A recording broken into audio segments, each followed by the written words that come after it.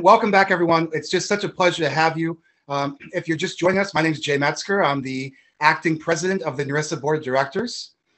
Today with me, I have Faye Gore from National Geographic and Brandy Leroy, who came with Faye. And Brandy is a teacher from Maine. And so what I'd like to do is give them a chance to introduce themselves. As I mentioned, they have information on the special guest page, but we'll take a minute and let them introduce themselves. And then we'll go into another clip from the conversation with Jack, where Jack talks about National Geographic, education, and some things that are on his mind. And so let's go into Faye. Hi, welcome, Faye. Good to see you again. Hi, thank you, Jay. So happy to be here. As Jay said, I work for National Geographic on the education team. I actually support states in the Mid-Atlantic, but I'm also supporting educators in the Northeast. And primarily my role is to bring all of our free resources to educators and youth in the states that I support, but also building partnerships like the one that we have with Esri that we'll probably talk about a little bit during this discussion. And I'm super excited to have one of our National Geographic certified educators with us. Not because she's just super fantastic, but also because and you can read all of my bio information, as Jay said, on the website, but what I'm most proud of is being an educator, being a teacher. I was a former classroom teacher and actually taught in the high school that I graduated from. And so I know the challenges that educators face. I know the lack of resources sometimes that they have and the lack of support. And what I'm also super excited about is the fact that NEURISA has leaned into education, and they have a cool initiative, Adopt a Teacher, that I'm sure they're going to talk about more in depth, that really aligns with our mission. And hopefully we'll get to talk about what National Geographic is trying to do in this space. So thank you for having us. Thanks, Faye. And Brandy, why don't you follow up and let us know a little more about yourself and, I guess a little bit about why you chose to go, your relationship with National Geographic, and how, I guess eventually we'll get into, I'd love to hear about how this came up and how you get to meet Faye. But how about a little bit about yourself? Welcome. All right. I am a social studies teacher at Bangor High School. I've been teaching for 14 years. I really got into GIS probably 5 or 6 years ago. I'd had the worst year teaching geography. I hated it. I was miserable. And my best friend was a GIS specialist for a town that was close to us. And she's like, let me come into your classroom for a day and we'll do some GIS stuff and I'll show the kids. Best day of the year. So I was like, okay, I need to learn more about this GIS stuff. So the Maine Geographic Alliance, they had a professional development that summer. I went to it, fell in love with the technology. I went to Esri the next year for T3G, where I fell even more in love with it, and just started bringing it back to my kids as well as other educators. And then through the Maine Geographic Alliance, they connected me with the National Geographic Educator Certification Program. And I really got into that, loved it. The former Northeast rep, Anastasia Cronin, she came up to Machias and was doing a professional development reach out to me. So I got even more involved with NatGeo at that point. And I actually got to go and present on GIS at their education summit last year. So it's been a great experience being with both Esri and National Geographic. That is amazing. Thanks, Brandy. I really appreciate that. We're really so happy to have you here. And again, Brandy, the big thing here is, as GIS professionals, we've been trying to put our own mindset into thinking how, what can we do to help? And I think sometimes it's a little bit presumptive to think that we're going to know what to do to help. I mean, I think you can have all the best intentions in the world and energy, but that's why we really want to hear from you and your colleagues and other teachers here, because you're really the ones in the front line. And so I'm so excited to get back into this conversation. So why don't we take a quick brief break from discussion. Let's go into the conversation with Jack. It is an 8-minute long video, so it's going to take a minute. But honestly, the things that Jack gets into, I think, are really interesting. And again, how many times do you have a chance to be a fly on the wall with Jack Dangermond discussing education in National Geographic. So with that being said, we'll play the video and then we'll come back and discuss things afterwards. What we're working on with National Geographic, which you referenced, is trying to get the curriculum builders in K through 12 to build curriculum on top of GISs. So kids today learn GISs in high schools all across the world, and they really are, they're learning GIS. But what National Geographic has in mind is that they learn geography using GIS as a sort of almost an invisible platform. Well, this is more than simply learning GIS or simply learning other curriculum. It's a whole spectrum from really high school kids, instead of taking woodshop or playing basketball or learning sports, they're learning GIS, project-based learning, to the idea that GIS is enabling spatial learning in things like history or in biology or in social sciences of all types. So that's a spectrum. So when we say we want to get GIS into a new generation of kids, some of them are going to be problem solvers, just like GIS professionals are, and they'll grow up and really take meaningful. Other ones will just become more spatially literate. And our big hope is that the combination of these things create a new generation. National Geographic's calling it Gen Geo, the generation of geographically literate kids who play with and understand geography and its implications. They act better. They are better citizens. They're better environmentally conscious people. They're better engineers. They're better planners. They're better thinkers. They're better consumers, because they understand all of the science of geography and GIS in its digital form. So one of the big challenges for me is encouraging this connection between GIS professionals and educators, so that educators are taught, they're made to realize the excitement that all of us share about GIS. You know, the lights go on for these teachers, and they will turn the lights on. Actually, they have to sort of step aside in many ways, and the kids are just going to go after this like crazy. That's my real experience. You know, in the old days, a lot of the members of NEURISA were teachers, professors at MIT, Joe Ferreira, for example, or Alan Schmidt or others. There was a large percentage of NEURISA members that were in university. And there was an attempt in early time periods to get teachers to, in the K through 12 environments, also to be NEURISA members. So you made an interesting statement.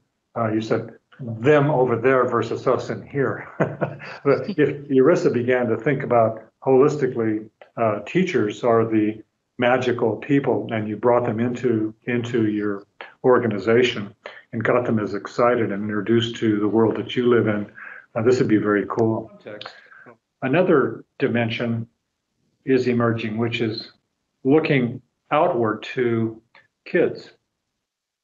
And we've known for decades that kids are attracted to GIS technology, and there's been lots of experiments from Get the Lead Out in Detroit to the Roosevelt High School in Los Angeles to schools in Virginia, experimental work going on. But it's always been a labor of love. NEURISA members being geo-mentors with the teacher and trying to get them engaged and doing something.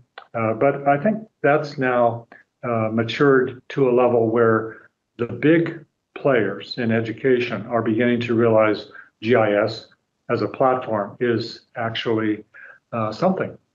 It's actually something that we should share with kids. So if we look at a societal level, what's going on, I think we need kids to get engaged. When you talk to a young child, they're thrilled about the idea that they could actually participate in something like science or technology, but they don't know exactly how.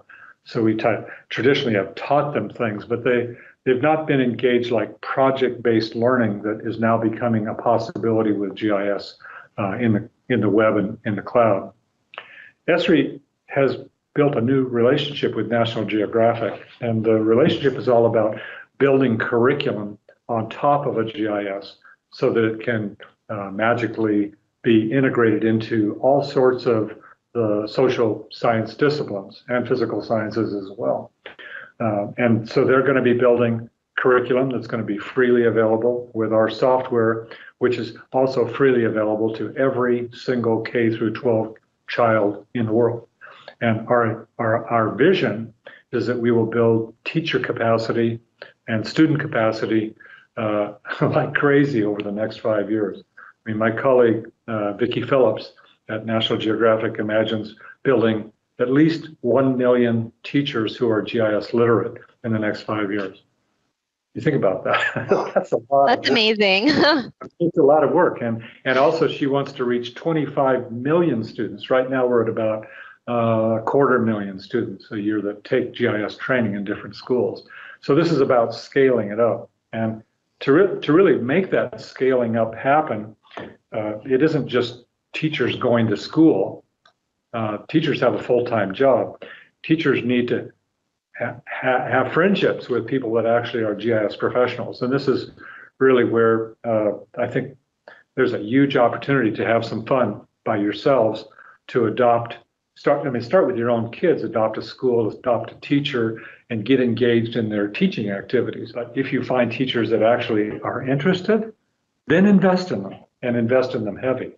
So look, I started off saying we have lots of problems in the world, and those problems are going to require people like yourselves, but times 100, people that actually get geography, get the possibility of what integrating all kinds of information is all about to come up with integrated holistic solutions. And I'm talking quickly and abstractly, but I think all of you in NEURISA get what I'm talking about. Building that next generation of kids that can address climate change and loss of biodiversity and better planned cities and more livable cities and smart cities and all those goals that we aspire to address, well, that's going to take, we're not going to be able to do it just among ourselves. We got to get a next generation going. And that means going full in and getting kids involved and teachers involved. So that's for those of you listening to this conversation who are part of this conversation, even though you're not in these, this digital realm that we're discussing this, let's just say that our hope in having this conversation with Jack is that it'll inspire you to help us spread the word of what we're doing, to get involved with your communities, to get involved with your local schools, and to be a mentor in this world, because as we move forward, as we keep talking about, we can't do it ourselves on this phone call.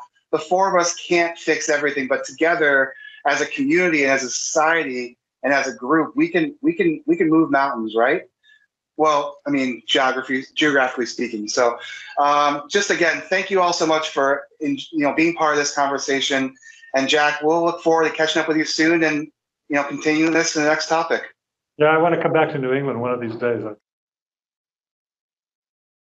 Just from my perspective, this we've heard these conversations a couple of times now throughout the board as we're making clips, and I'm still just blown away. I mean, I cannot put into words how blown away I am to get the time to talk with Jack, to get his perspectives. And again, that discussion is really what led us into contacting National Geographic, having Faye reach out. Actually, Anastasia was mentioned. Anastasia also reached out.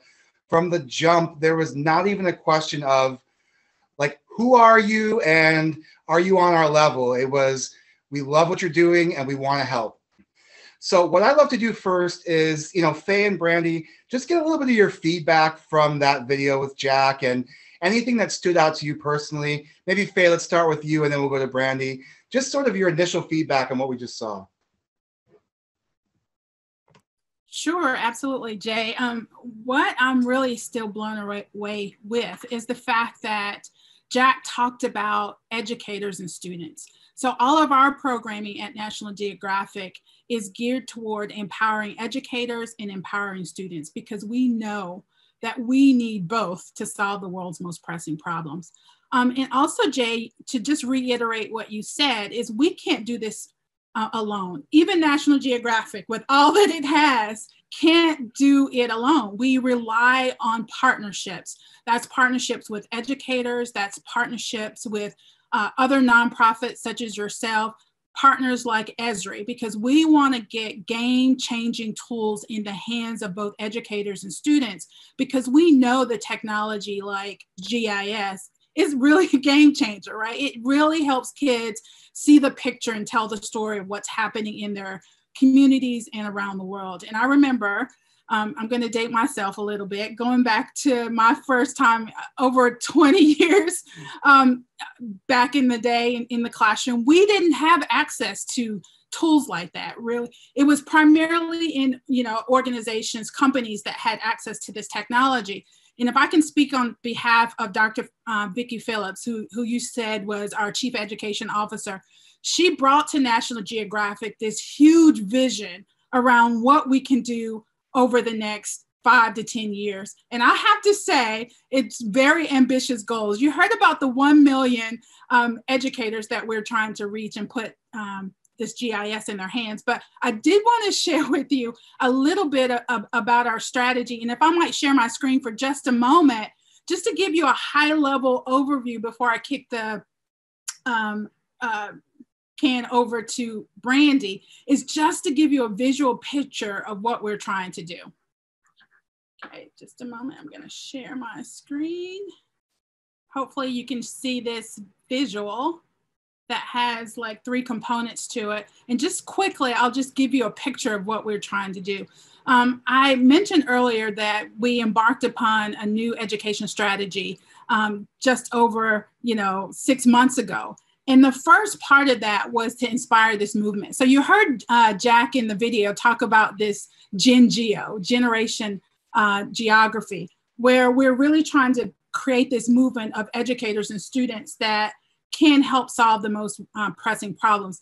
And just to point out the numbers, our goal is to cultivate empathy for the earth among 1 million young people over this next decade, and lift the voices of 5 million young leaders, right? That is huge. So even though we talk about this 1 million, think about over the next decade, 100 million young people who've cultivated empathy for the earth. And they're doing that using GIS technology. The second component is what you see is to equip educators, 2.5 million of those, and young people with game-changing tools such as GIS. But we also want to, what's near and dear to our heart, is kind of build the field of geography. We know that geography is the science, right? Technology is a part of that, but really helping kids really understand the know-how of geography, both the knowledge and the content, but also how to use these tools to be able to change the face of our environment, both human and the natural world. And so again, I want to reiterate that these are ambitious goals, but we can't do them alone. We have to partner together to do these things. I'll stop sharing for a moment, just to give you a little bit of perspective on what we're trying to do here. Amazing, that's amazing. And Brandy, do you want to sort of pick up on that and give us some feedback on the video and how it struck you and what you're thinking? Yeah, I think it's really important that he said, we need GIS professionals out there to actually be around to support the teachers. I would have no clue about GIS if it wasn't for the fact that my best friend was the GIS specialist for the town of Hamden. And her coming into my class, it changed my entire perspective on teaching geography. And I know a lot of the older geography teachers are really hesitant about grabbing onto the technology. I have a colleague who still has his kids do cartograms, and they are filling in the little boxes. And I'm pulling up bouncy maps and making cartograms for the kids and things like that so that they can see how the technology works. And they embrace that so much more. So it's really important because we have these students who are living in a digital age to have teachers who know how to use this technology in different ways, and having people, have our back to be able to support us, that's really important. That's really amazing. And, something that I first thought of when National Geographic came up was, when I was younger, I was the kid who had like National Geographic subscriptions. I was the kid who, was blown away by the photography.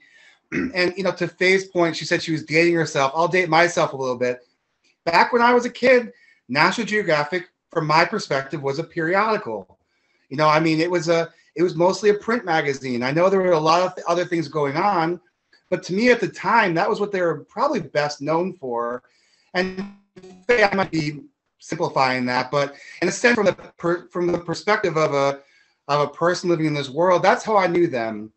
Part of the discussion here also that we really found intriguing was National Geographic has really had to adapt to the new times. And I think that when you adapt to new things, generally it's adopting technology and realizing we're either going to adapt or we're going to not succeed. We've seen a lot of, newspapers. My wife is actually a librarian, so books in this house are reverent. But the reality is we're moving to ebooks. We're moving away from paper, right? And so I think one of the challenges is actually taking on the idea of let's fight upstream here, because I know there's still, National Geographic periodicals out there. But I think the incredible thing is when you come out of the tunnel of technology and out of the tunnel of innovation, what you all have been able to accomplish from National Geographic and how you've been able to change educators' lives. And so my next question kind of goes into, can you talk a little, Faye, about like the next generation of geographers and the things that National Geographic's really focusing on with that? And then Brandy, following that up, sort of what you've seen in your classroom with kids these days, let's say, and what kinds of things you're seeing that make the biggest difference in young geographers or students' lives to introduce National Geographic to them.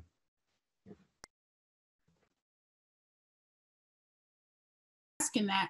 So a couple things that I'll point out that we're doing to kind of, up the ante on the work that we're doing. One of it, you mentioned the print periodical, right? So one of the things that we're doing to put this game-changing content into the hands of educators is, for some of you might be familiar with our Explorer magazine, which it previously has been a subscription-based magazine for the classroom that teachers, educators had to purchase for their classroom, and it came with a curriculum. Well, starting this year, and actually it started with the onset of COVID-19 earlier this year, we've made that previously print magazine totally digital now. And so now educators have access to this high-level content, but in a virtual manner. And it's free, totally free now. And inside that magazine is what you will expect to find is connections to technology. You'll see, that science and social studies content that we're talking about that's critical for students to know, to be able to take on the mindset of an explorer, mindset of a geographer, but it's at no expense whatsoever to them. And we also have a Spanish version to that.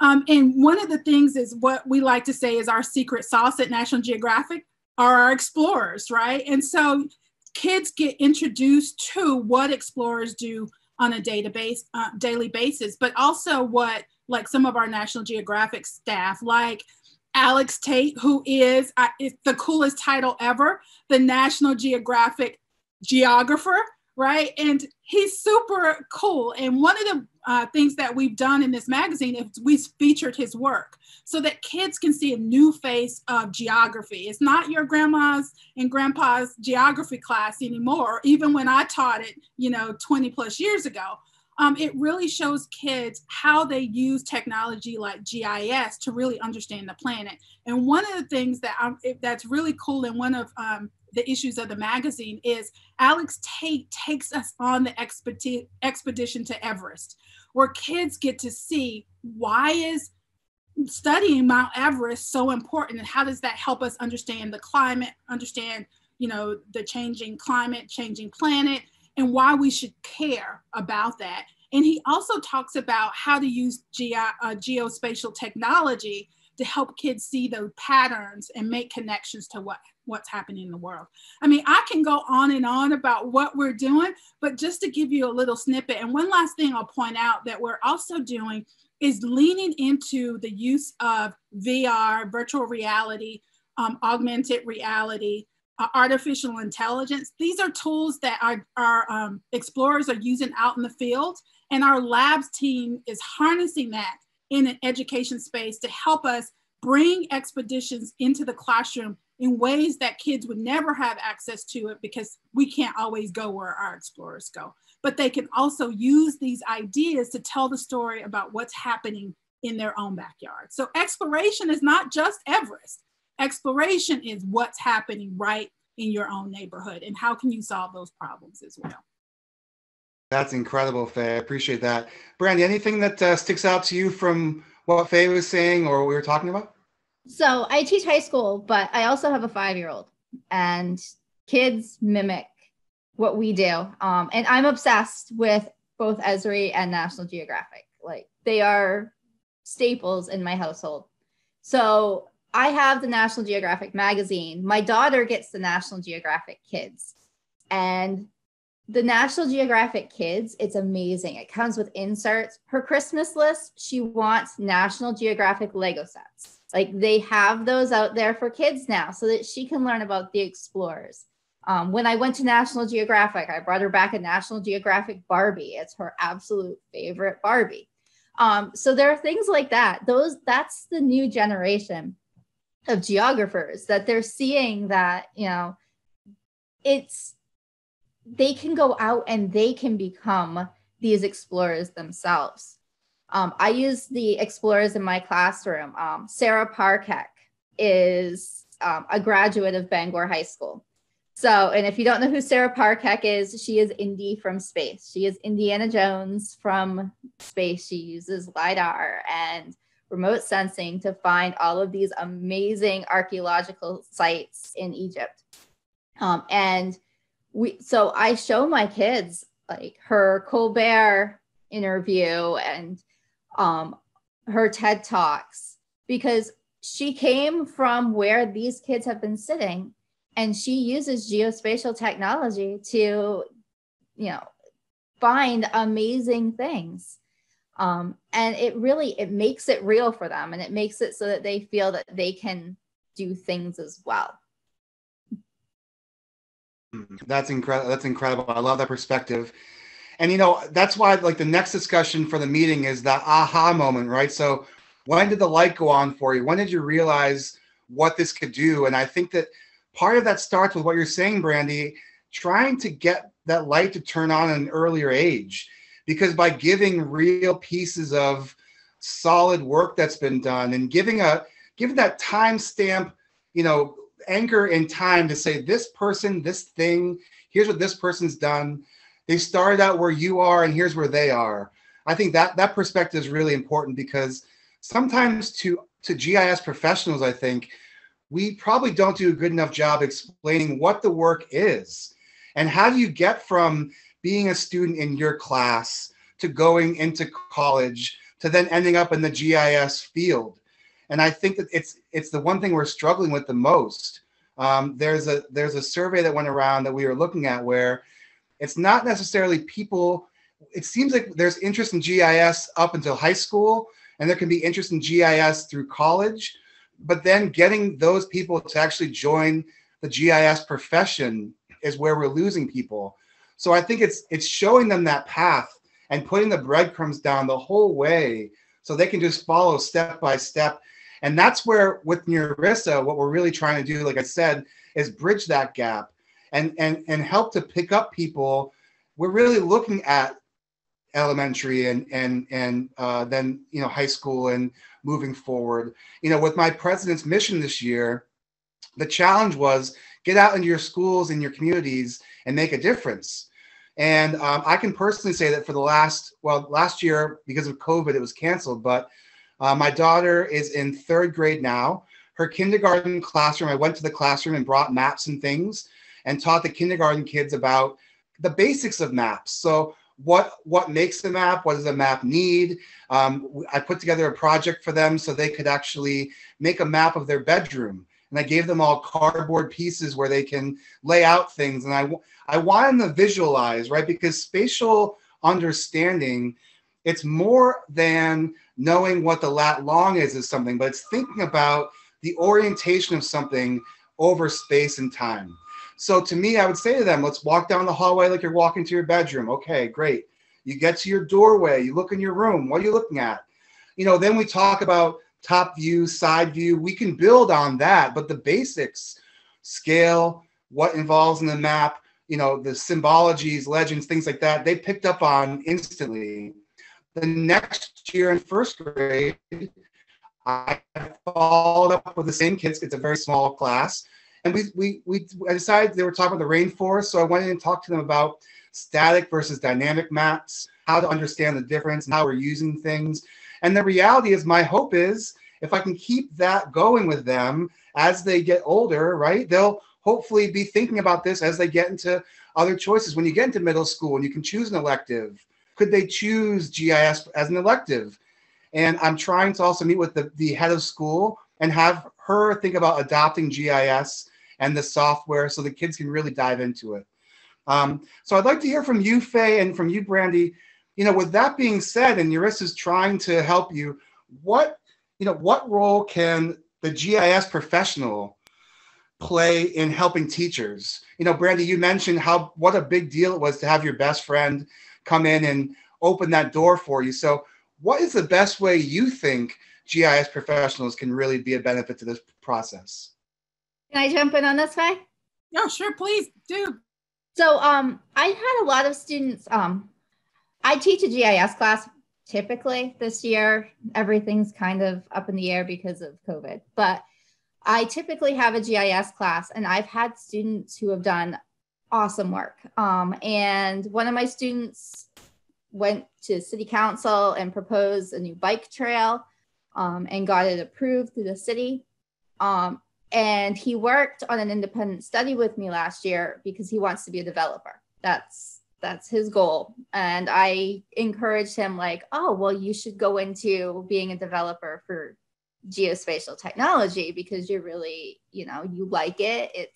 And there's always jobs out there for it. And he really would have liked to have had some type of GIS type internship over the summer or job shadowing experience where he could go in. And all the internships that are out there are for college kids. There's not much out there for younger kids to go in and actually, get a chance to experience what it's like to be a GIS professional before they go off to college and decide what they're going to do. And I think that would be something that would be awesome is if, some professionals, offered job shadowing or internship type things that high school kids could come in and get that experience. I echo Brandy's sentiments. I think that is critically important.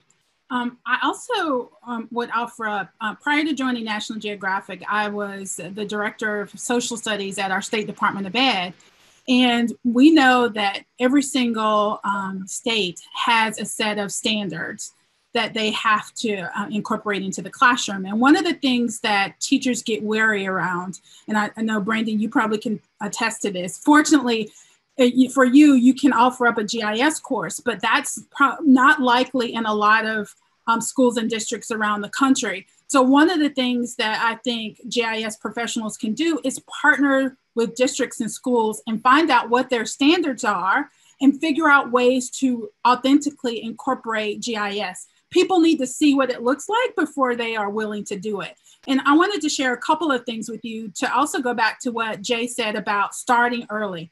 Our education strategy is really a K-12 strategy when it comes to education, but it also is really a K-16 moving into college as well, because we also have to think about, where we start with the elementary, but obviously where we also want to go in terms of those young professionals. So I put in the chat some research that we did around spatial thinking for elementary, because it's really bridging that gap between what happens in classrooms and then what happens in the profession.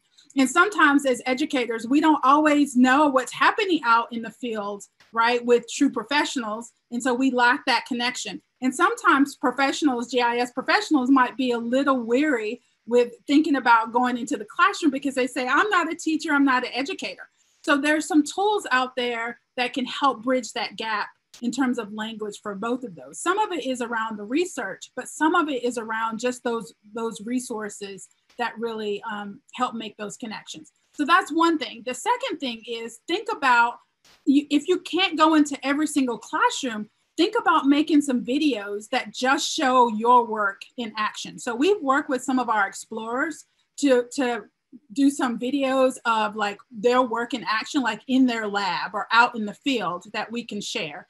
And for those of you who might not be familiar, we have what's called Explorer Classroom. And this very easily could be called Geography Classroom or GIS Classroom, where we use our YouTube channel to bring explorers into the classroom or into the home, because now we're learning at home. So that might be another opportunity. In this summer, we had an opportunity to, for the high school kids, is really do something called NatGeo Careers, where we introduced I think it was every Friday, kids to different geography-based careers, so kids can see what those things are and be able to mimic those. So those are a few things that you might think about. And then finally, we have on our website, our whole education website, I also put that in the chat, where you can search on resources that connects GIS to the classroom. And we have a whole collection in our resource library that helps educators and also GIS professionals understand, help make that bridge between, what's happening in the profession and then what's happening in the classroom. Kind of moves me to the next thing I want to ask about, which is a great segue. Good job. So we hear about maybe what the GIS professional can do to help. It really sounds like getting involved, which is sort of the theme of this conference, right? I mean, just so everyone hears it, and from my perspective, this is me, right? Nothing's going to change if we don't make it change. We've seen it now. We've seen society.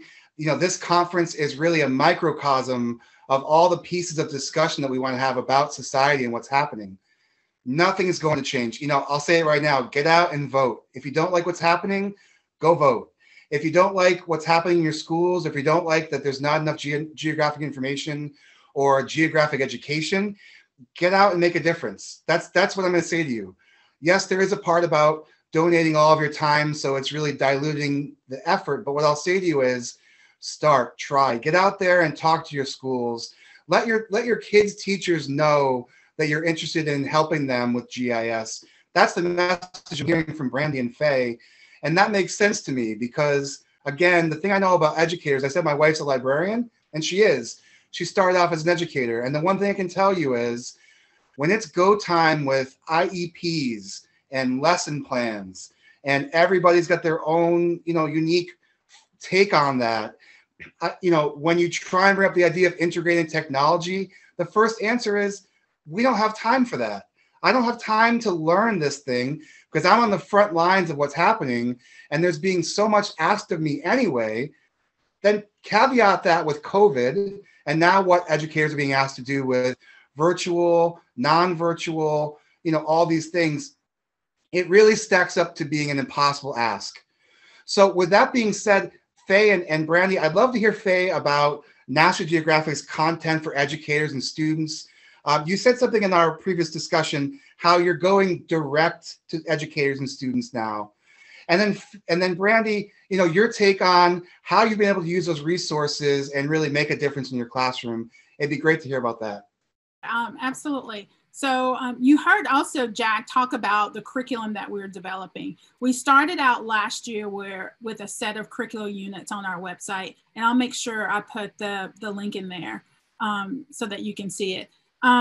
That is based on embedding GIS into that curriculum, but also exposing students and educators to the work that our explorers are doing. That's one thing.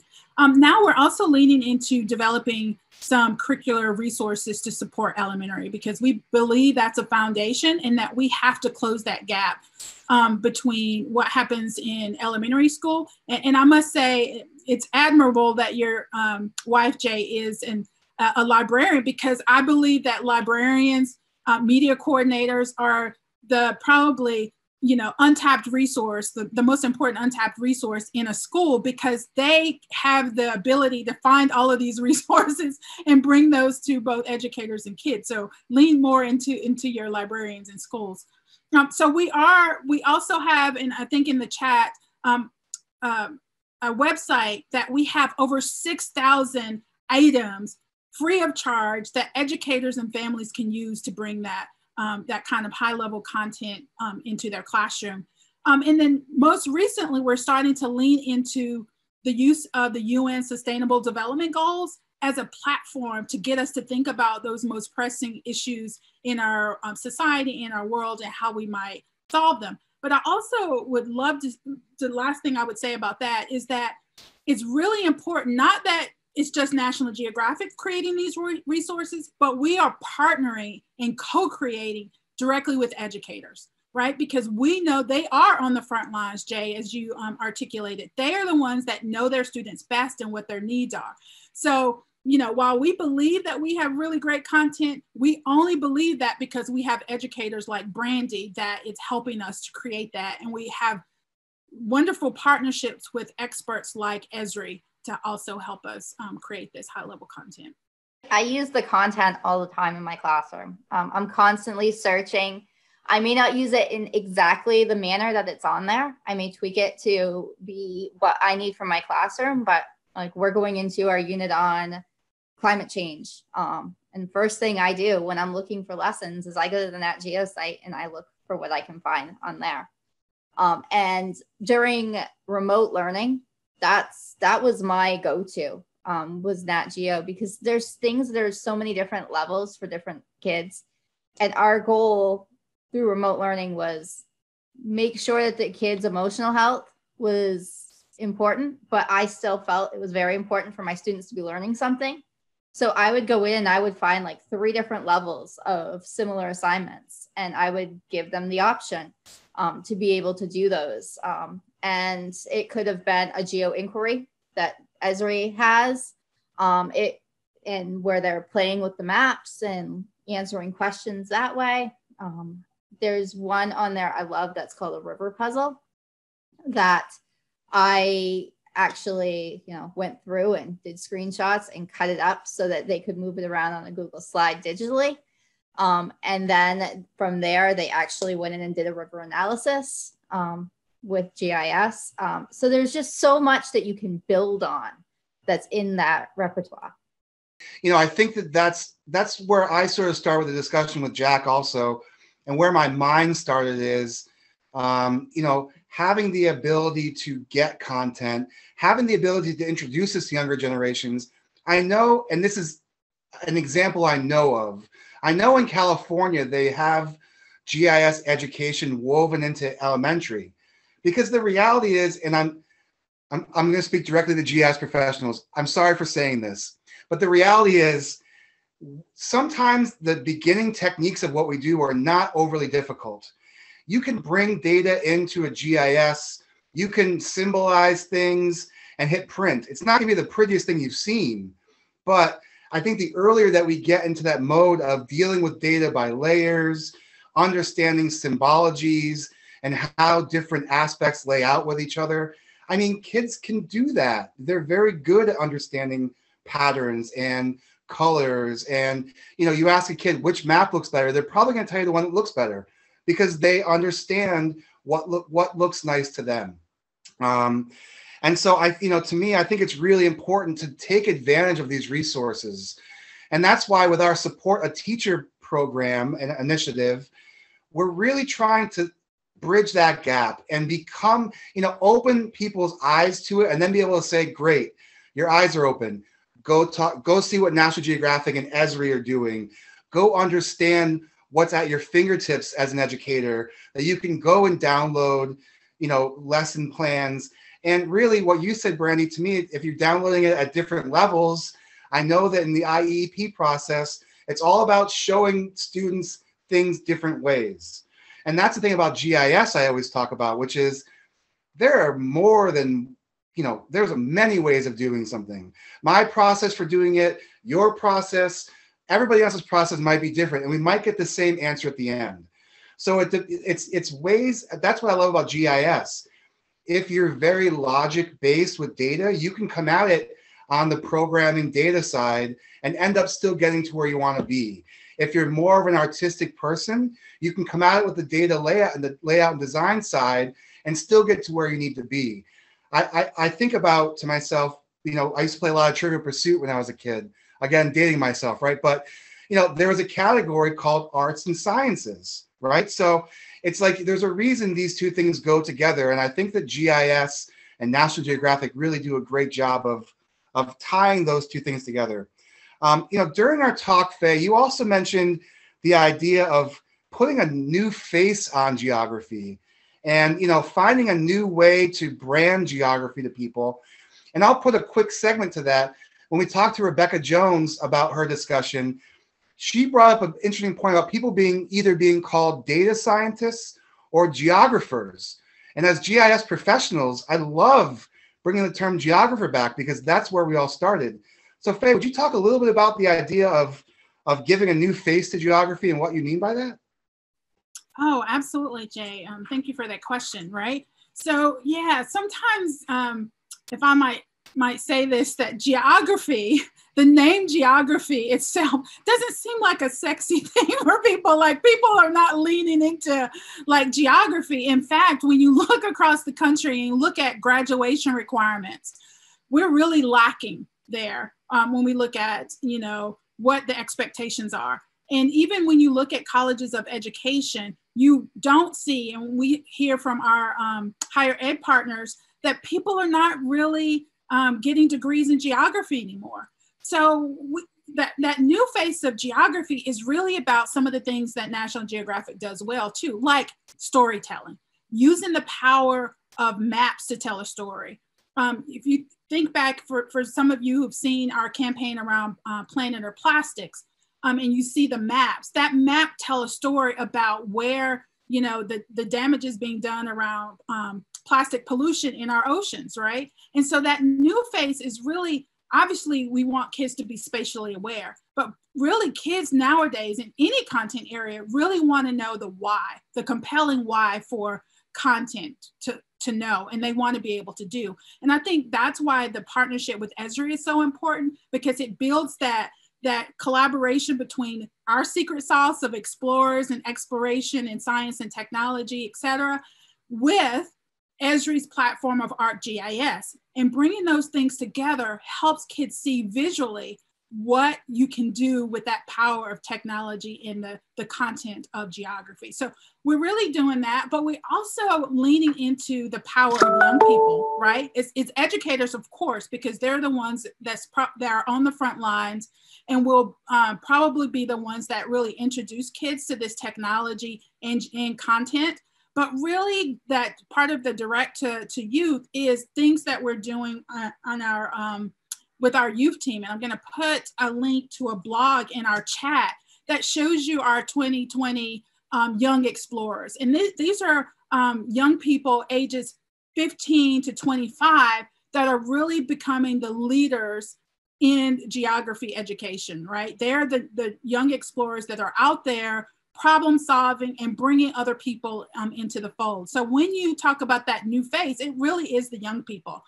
Because if you think about across, time, when you see these major social movements happening, they are led by young people. And so geography, that new face, has to be with these young folks, and we have to give them the tools and the skills to be able to solve these most pressing problems. That's amazing. And Brandy, can you maybe just, have you seen a change? You said you've been teaching for a while. I mean, with the idea of putting a new face on geography, are you seeing movement there? I mean, you mentioned a very awesome success story. So I guess I'm going to guess the answer is yes, but can you go into a little bit about your perspective on that? I have, and I've been working, like my main goal is to spread geographic education. I work with the Maine Department of Education to do that. But we are really pushing right now to see geography as more than just a social studies, because that's where it is in our standards. I've been working with our STEM department to get them on board, and they have completely adopted geospatial technology in some of their courses. But it's a process, and people need to understand that geography is not just one subject. It is everything. And I think until like teachers really see that, we're not going to get that movement. So I think that's one of the good things that we've seen with COVID, is that teachers are now starting to see that, oh, wait, everything is interconnected.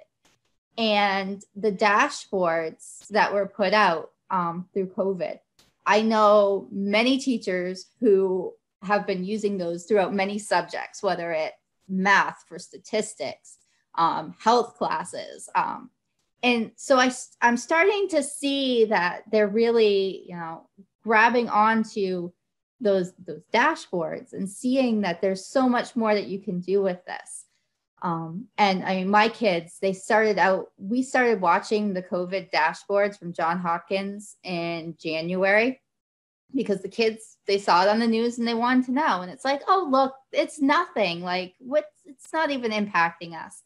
And then like we were watching it every day. And so they got to see the progression of that. And so the kids are really starting to see that, wait, this isn't just a social studies.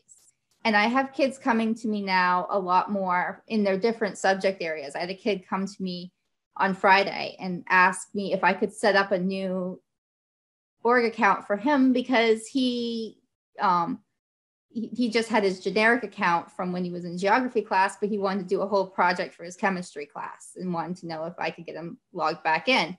And so we did that. So they're really starting to see that this technology that I'm teaching them as freshmen is really going with them throughout different subject areas as they go through high school.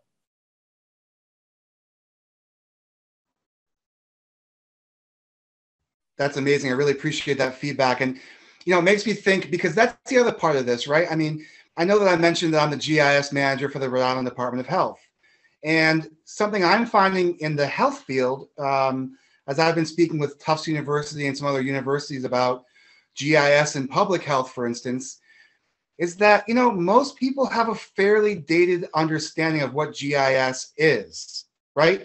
It's not only what it was, but to them what it is. I mean, to most people, GIS is have a printed map and here you go. But as I mentioned earlier, static versus dynamic data, we're in a dynamic world now. Everything that we're doing in GIS is, well, a major part of the movement in GIS at this point is through online engagement and taking data and using ArcGIS Online as an example of a suite of applications where you can take your information and share it with the public.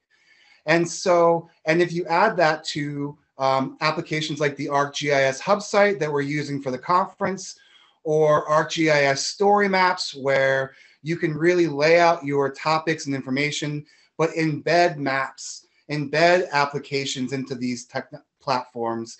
And also, I mentioned at the beginning of the conference, Survey 123, moving away from like a Google poll where you can just collect information. How about collecting information and the geospatial relation with that person, so that when you start aggregating results and looking at results, you can also understand that over space and time.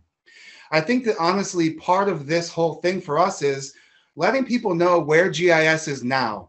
Because if people came to National Geographic and Faye only talked to you about a magazine, you would say to them, well, we're so much more than that now. And I think that's what we're trying to do with GIS also, is to open that door and show people, that there's more to what we're doing than just printing a map for you, or creating a line of a road. So I think it's really important.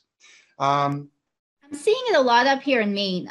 It used to be that with the University of Maine, forestry was the only thing that used GIS.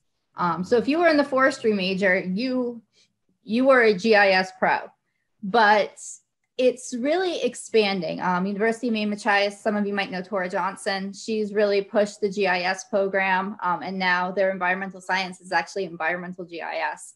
And it's really started to move into a lot more majors, which is what I tell my students is that, it doesn't really matter what subject you're going into for college. This technology is going to help you. Are you going to go into government? All right, here you go. Are you going to be a politician? Look, you need to have this technology to figure out who your constituents are.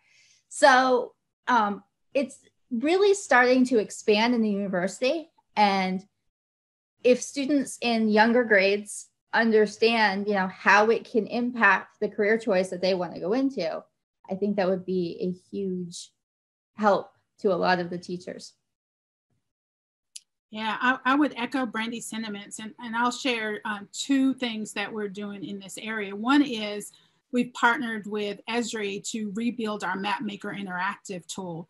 And we see it as kind of an on-ramp to ArcGIS, where both kids and students can get a fundamental understanding. I know when I first started looking at ArcGIS, I was super intimidated by it.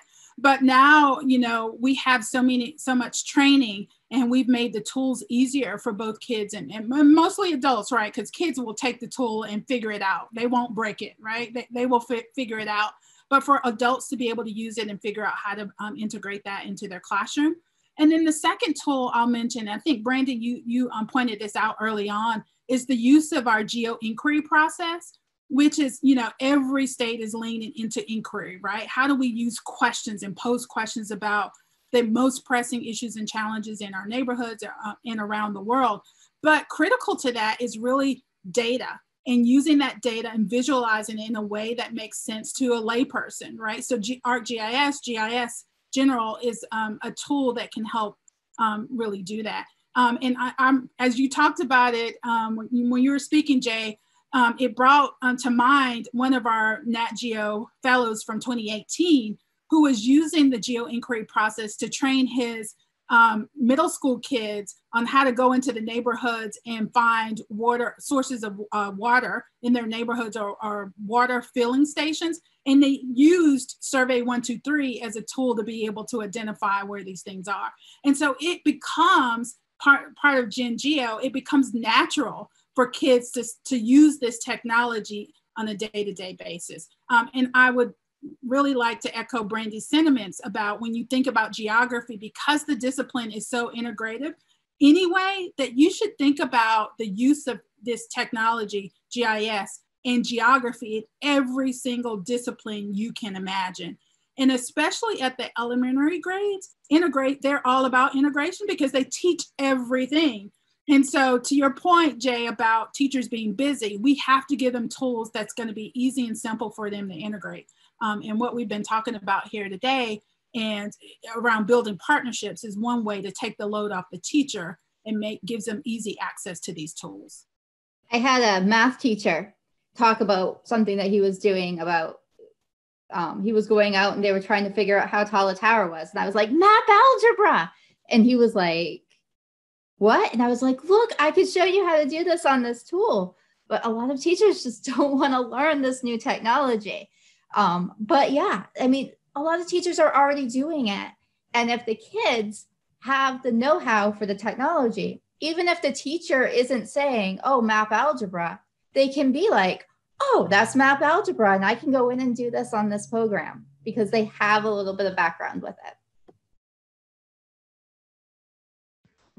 That is awesome. I really appreciate that.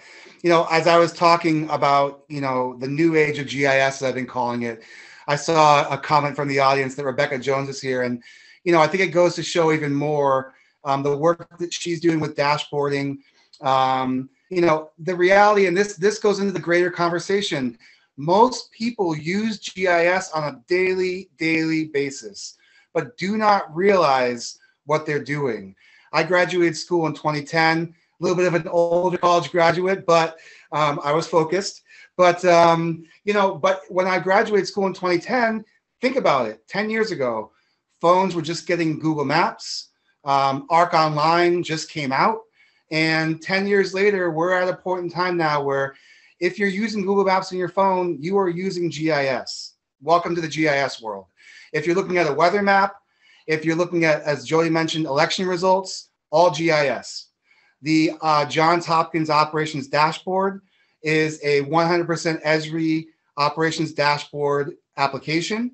And Rebecca's work that she's doing with the Florida COVID Action is all GIS. So it's just when we're looking at data now, more often than not, if you have any type of a geographic, a state, a census tract, a zip code, a town boundary, anything to show you what's happening at that point in time, you are using GIS.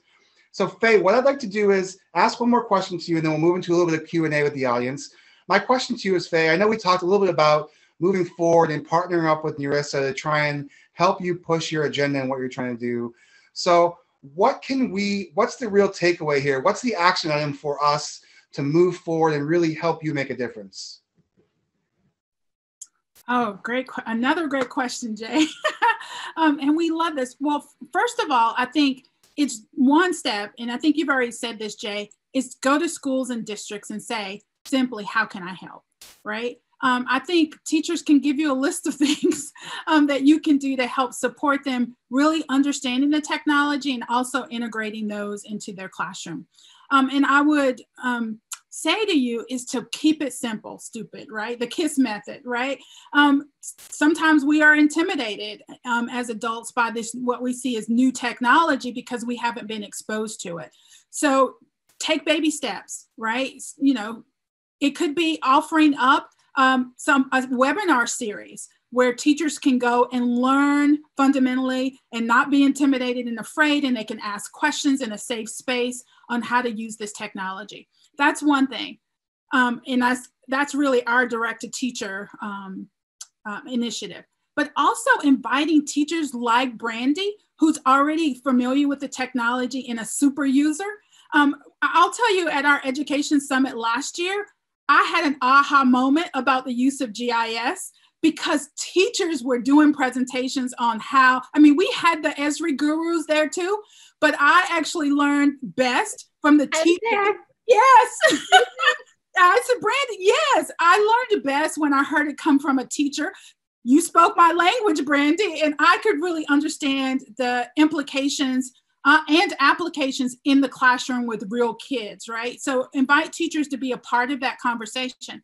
And then thirdly, I would say our direct to youth initiative is then invite kids to learn the technology. Because while we are really pushing classroom use of the technology, we also know that there is inequity, right, in schools around the country when it comes to the use of GIS. So we don't want to let the fact that a teacher might be uncomfortable and not ready to use the technology to prevent kids from having access. So the Scouts is a good opportunity to partner with as well. You know, the Boys and Girls Club is another opportunity. After school programs, right? Whatever, community programs, you know, faith-based organizations, wherever you can find kids, that's where we need to take the technology. So the partnership is not just, you know, one or the other. It really is about building community. So when you hear us talk about that Gen Geo movement, it really is about empowering young people to take on those roles, not just adults. So those are three things that I would offer up as a way for us to partner with NEURISA moving forward, but also for the GIS community to pull together and use your platform and your expertise to build the confidence of youth and educators and also families. Amazing, amazing. I appreciate that. So Brandy, any thoughts on the thing I want to bring up to you, Brandy, and maybe Faye, if you have an idea. You know, so we're having our Mapathon tomorrow, and we're really trying to introduce, again, like to Brandy's point, most high school students aren't getting an opportunity to see what GIS professionals do or how we can make a change with GIS. So with the Mapathon sessions tomorrow, and like I mentioned, you know, any high school students or anybody who wants to join, we'll train them up to where they need to be. But coming up for GIS Day next month, we're really hoping to put on a Mapathon for educators and for students.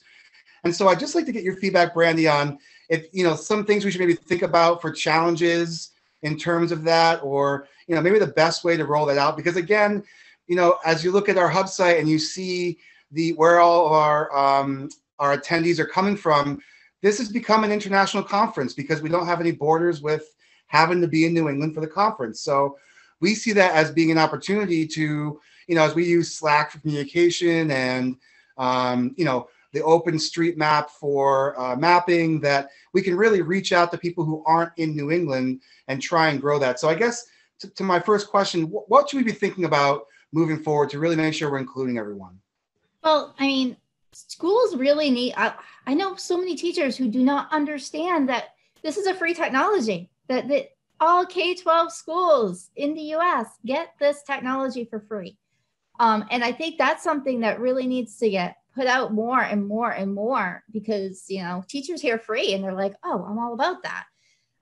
So it's, in the fact that it's so expensive for anybody who's a GIS professional to get ArcGIS.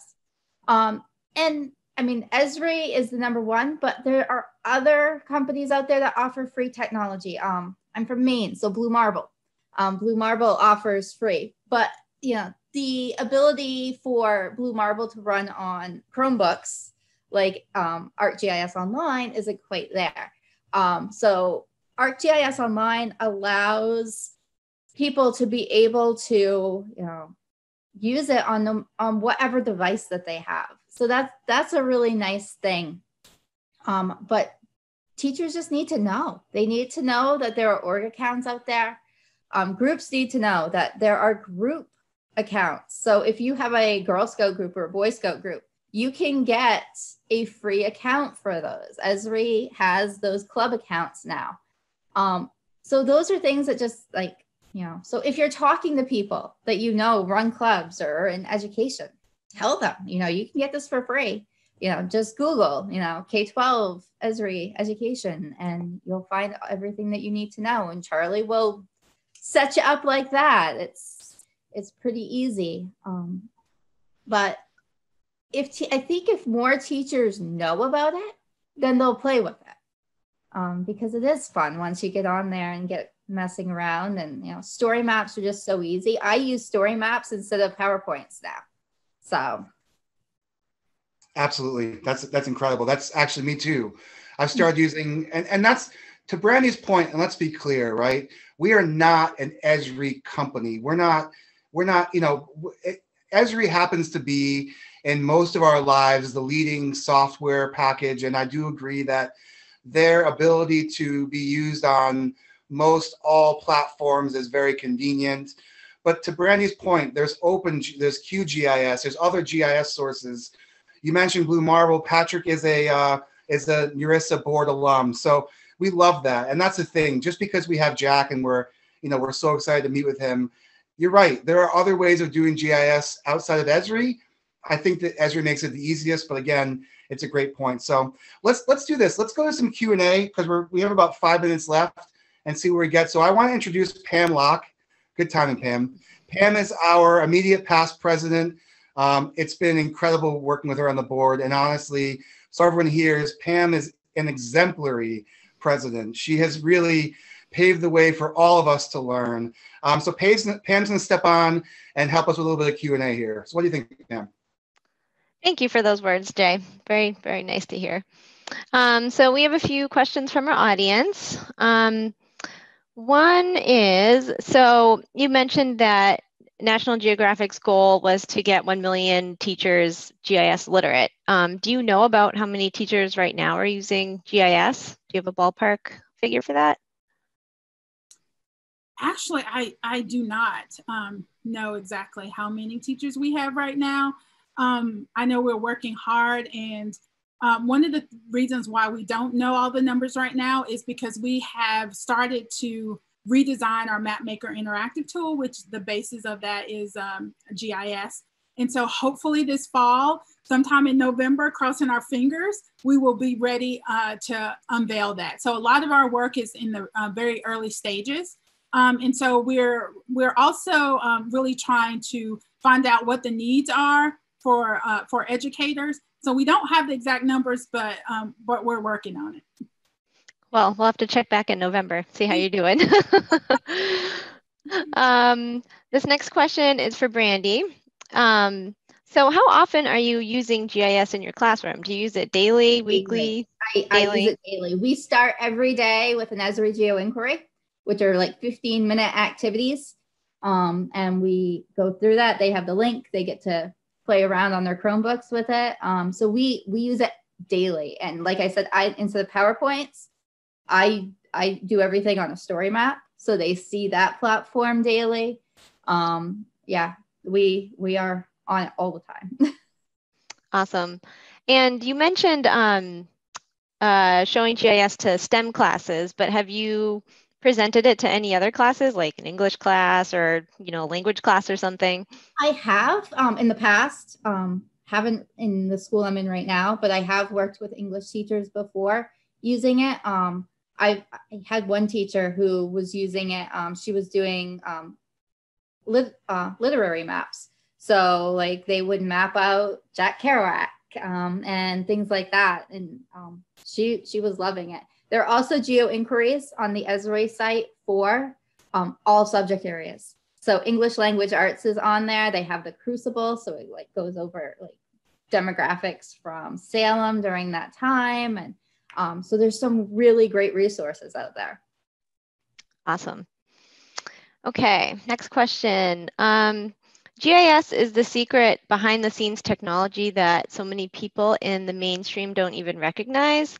Does this have an impact on how National Geographic's curriculum is being developed? Oh, that's a great question. I don't think it has like a negative impact on the way our curriculum is built. I think it helps us to inform what systems and structures and tools we need to have in place to support educators. And that also speaks to the fact that we are not just building this in isolation, that we're relying heavily on educators like Brandy to help us build that curriculum, and also to tell us what the needs are for educators. And then secondly, I think a part of that is that we're partnering with organizations like Esri, right, that already has a platform and they have teacher professionals that they're already using to help train teachers on how to use that technology. So I think it's just that we have to lean in a little bit harder. Awesome. And let's see, we only have like a minute left, right, Jay? Yeah. All right, so this last question is maybe a little off topic, but one of our board members' sons loves all the NatGeo shows on Disney Plus. Do you have any way to integrate GIS into those shows, or are there already programmings on the Disney Plus channel that kids can watch about GIS and geography? That's another great question. In talking with Dr. Vicki Phillips, who's our Chief Education Officer, she is in the talks with our Disney partner. And so just so you guys know, just a little bit behind the scenes. So about 3 years ago, we became a nonprofit, and all of our kind of video, TV, magazines became our for-profit. So we're kind of two companies working in partnership with each other. And so part of that partnership is, and Disney came on about 1.5 years ago, is really figuring out how we work smarter with Disney because of that platform. So I would say, again, Pam, stay tuned. There are some things in the works on how we might build a field through using that Disney Plus platform. So that's a great question. Keep watching. I've played with it with Carmen Sandiego on Netflix. So I've actually I've used, well, Google has one, but I'm more of a ArcGIS girl instead of Google. So I've played around in creative things for Carmen Sandiego in ArcGIS so that the kids can watch that and follow along and do some questions on. That's amazing. That's amazing. All right. Well, listen, I think we are running up against time, which is fine. We have some built-in buffer. But what I'd love to do is Faye and Brandy, give you each a chance to kind of sum things up in your own mind. And then I'll come back and give a final goodbye, and then we'll move on to the next thing. But this has been, Faye, I have to tell you that leaving our first discussion with you on the phone, or the Zoom before, we were all blown away with where this might go. And, This has been such an informative, really interesting discussion with you all. So, Faye, do you want to start in any kind of closing remarks you have, and then Brandy will go to you? Sure, Jay, thank you. I've thoroughly enjoyed my time with you guys and looking forward to some future conversations around how we might continue to support the Northeast in this work. I would reiterate that while, again, National Geographic is this huge brand and we have a lot of resources at our disposal, that we can't do this work alone.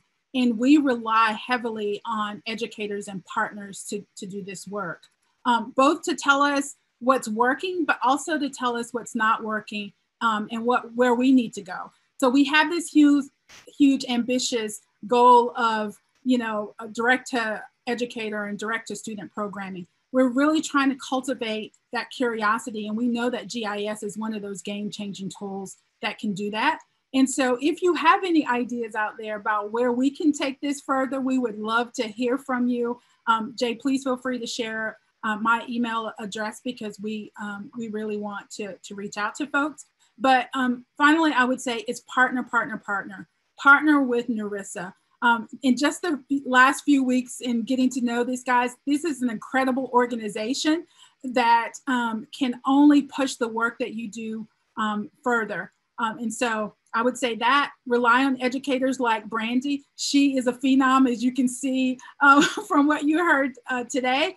But also, secondly, lean into youth, because what we're also building that you should stay tuned for is really leaning into youth being able to share their message and their talents and their expertise. So it's not just educators training students, but it's also using the power of young people to train us all and to lead us all. And so I think that's the work that we're trying to do at National Geographic. We invite you to join us, but we also want to join you as well. And thank you for the opportunity to share with you today. That's amazing, Faye. Honestly, when you mentioned to us the idea of this being the beginning of this relationship, it's been such an awesome beginning. I'm looking forward to seeing where this is going. And believe me when I tell you, we are all dedicated to making this relationship work for both of us. That's the thing with NEURISA, we want it to be symbiotic, right? We don't just want you to be giving. We want to try and do our share. So again, Faye, it's amazing. Brandy, any final thoughts from you? I think it's really important that teachers really know what's out there.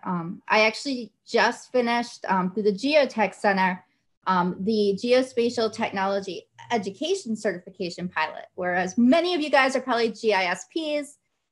We're trying to develop a GISP for educators.